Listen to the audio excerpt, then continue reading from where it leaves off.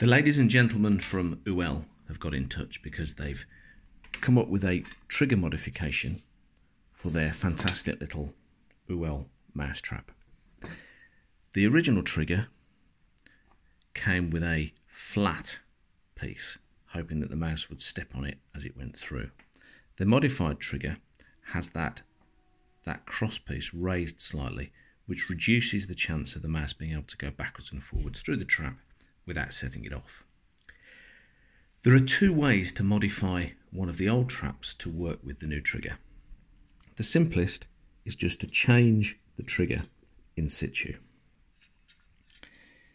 If you put the trigger like that and hold it against the side of the box, you take a simple pair of pliers, grab the corner and twist.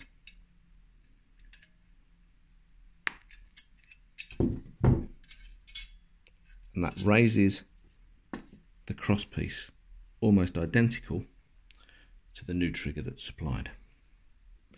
Alternatively, if supplied with a new trigger, you can simply change it. Unhook the spring, remove the trigger and kill bar mechanism from the box, remove the eye off the rod, slide the trigger off the rod, replace it with the new one, like so. Put the eye back in the rod,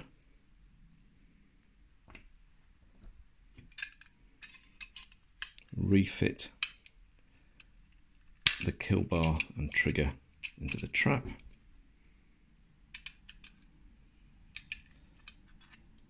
and rehook the spring. And there you have two ways to modify the Ouell mousetrap.